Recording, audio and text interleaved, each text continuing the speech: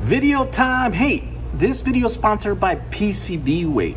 Today I want to show you a very cool battery module that just came in. We got a pallet of them and I'm kind of excited about it. Let me show it to you. This is the battery module that we're talking about here. It's very nice. It's very compact and it looks pretty clean. Now, according to our supplier, this comes from a load of vehicles that was brand new, was being transported, and somehow was involved in an accident. And so as a result of that, all the cars had to be scrapped because they were damaged, physically damaged, beyond repair or something. So these are brand new cells, packs, were 0 cycles, 0 miles on. I have no way to obviously verify that. I just went and checked to see this number right here, and it looks like these are from Audi Q5s, which is a plug-in hybrid, I believe.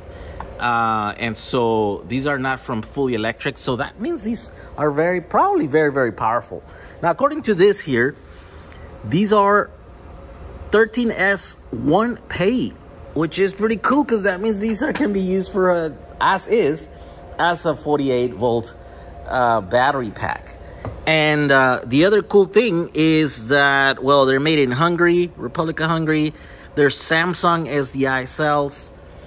The other cool thing is that we have the harness, the wiring harness for the connector here. So we might be able to use that connector to be able to just install our own BMS, right? But let's take them apart and then see how this is put together. That is pretty cool.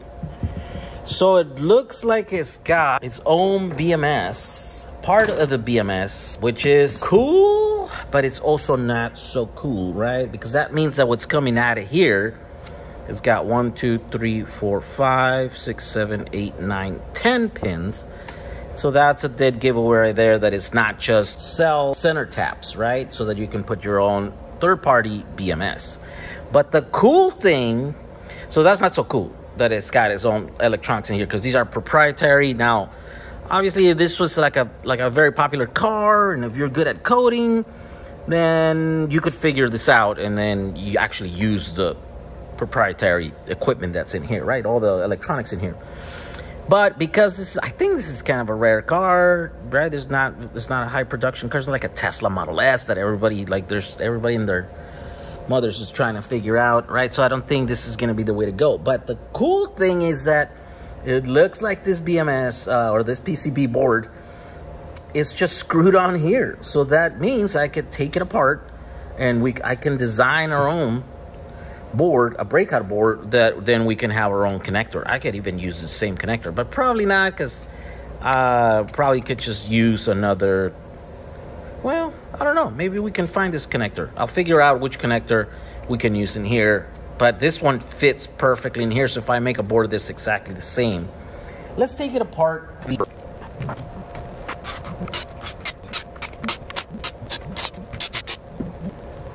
Yep, so here it is. These are the pins to go right on here. I wonder what this is.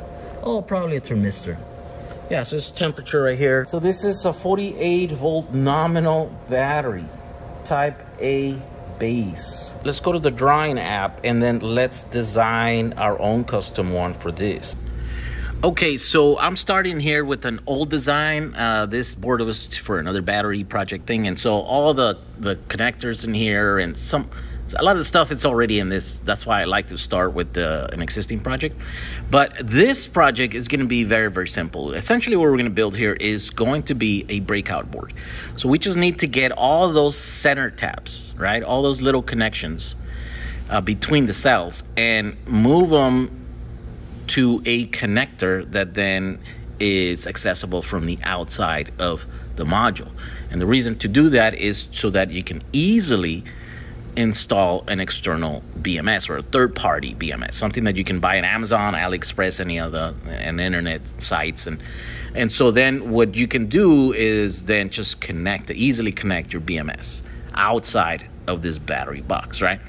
So this is what we're designing here, and it's just a lot of measuring, right? The actual size of the existing board, I have the PCB board, the original ones on my hand, and I'm measuring it, and then I'm drawing those things, and then, you know, I'm gonna do the traces. It's very simple stuff. This is about the most basic things that you can do with PCBs, right? It's just a bus bar essentially, right? And this is a low current carrying bus bar because it's just for signal. It's just to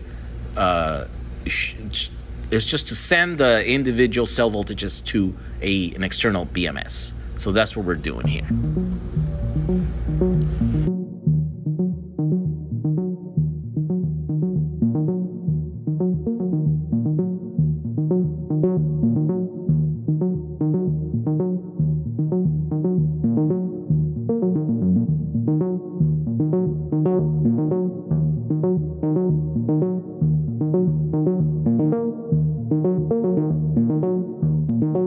Okay, so it looks like we're done here.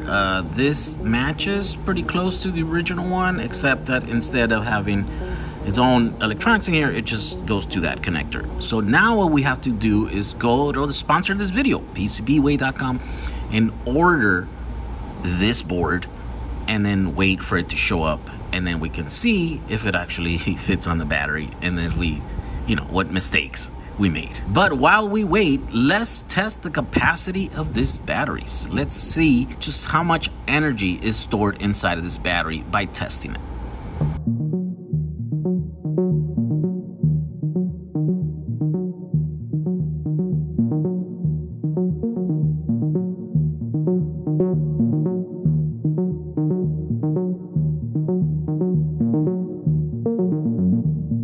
All right, so it looks like 38 amp hours. We started with 50, and then we ended up with 12 amp hours right before the voltage collapse. So subtract 12 from 50, equals 38. So 38 amp hours, or 1.824 kilowatt hours. 1.8 kilowatt hours in each one of these modules. All right, and the boards are here from PCBWay. Let's get one of these and try to put it in the actual battery over there. All right, so guess what? I just discovered that there's two versions of these modules. There's the M, and then there's the L. And this is the first one that I got. It was an L, and I designed that board for the L. So I might have to make one for the M.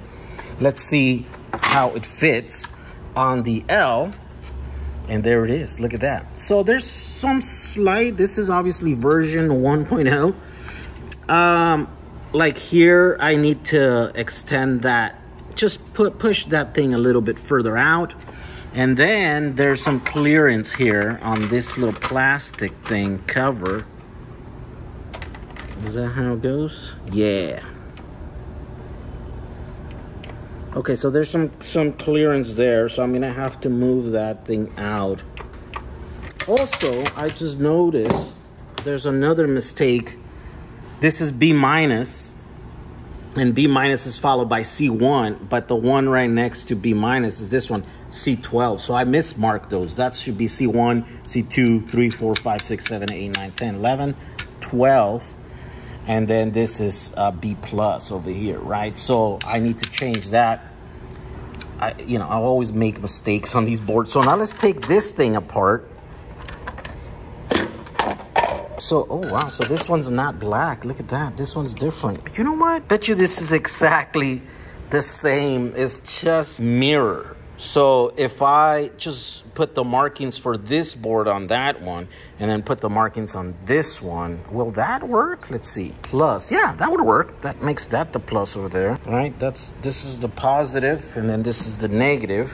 I think that would work. I think I can make the same board work, both modules. I just have to make those small changes. But those are small changes. We could make this board work right now as is for this test. So let's do that. All right, so here I'm just gonna make those changes. It's very, very rare that I get a board, perfect at the same time. There's too many things to measure, too many things to usually on a board, right? So I can't imagine what people who are actually putting electronic components in a board, how many revisions they have to go, because they get, and I'm kind of sloppy, and I'm designing like 20 different designs at any time. So I just do it, and then I just either order it, or if I wait, then I don't know exactly where I'm at in the design. You know, so yeah, I make a lot of mistakes, but we just move fast and we order a bunch of them, and then eventually we get it right. Okay, so the last thing we have to do is we're gonna check the power output of this, right? Because these are from a hybrid, they could probably do a lot of amps. So we have connected it to a 48 volt inverter here that could pull quite a bit of power, I think. To be able to gauge how much power the cell can do is you measure the amount of heat that they'll create at any given power output. So we'll start this test. Here we go, that's the first load. The cells are not sagging much.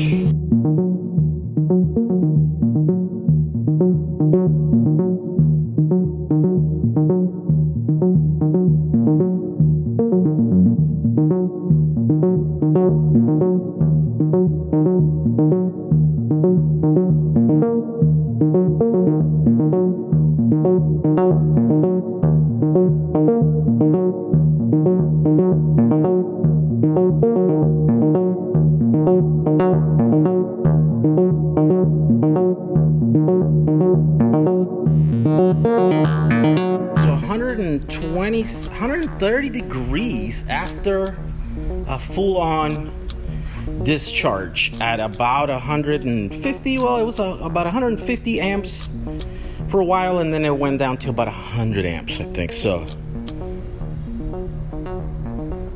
And that is, yeah, 30 degrees above ambient. Yeah, these could probably do 200 amps. These are hot, but not too hot that you can't touch them.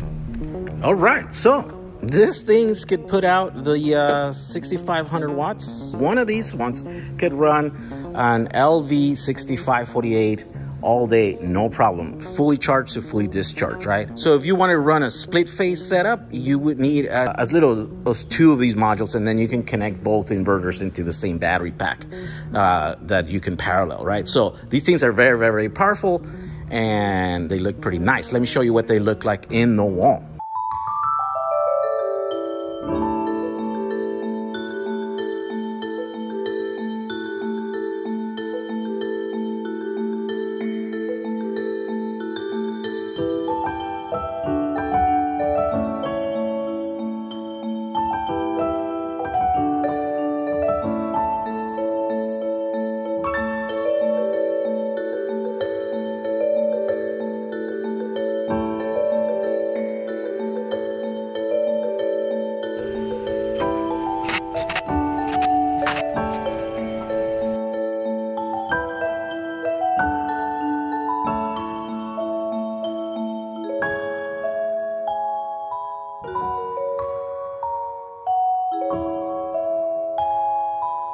There we go, 20 kilowatt hours. This little pack here can run 10 inverters.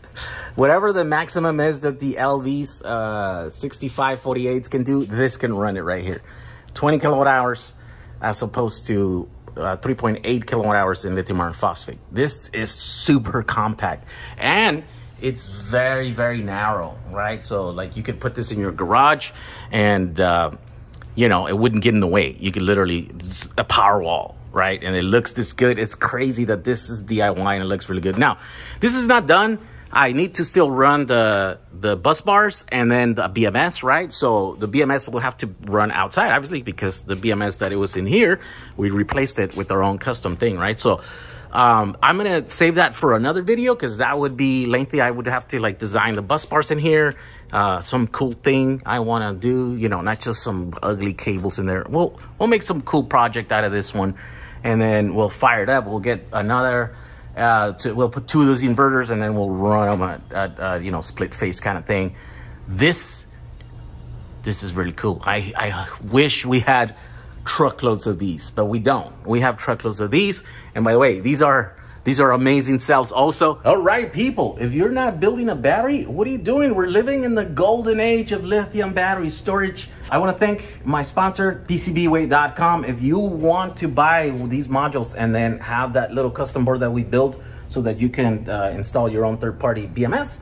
Just go to PCBWay, follow the link on the description of this video, and then go to the project there, the project page, and then you can download the files and then order it somewhere else, or you can order it right there with PCBWay. Thank you for watching this video, and we'll see you guys in the next one. Bye.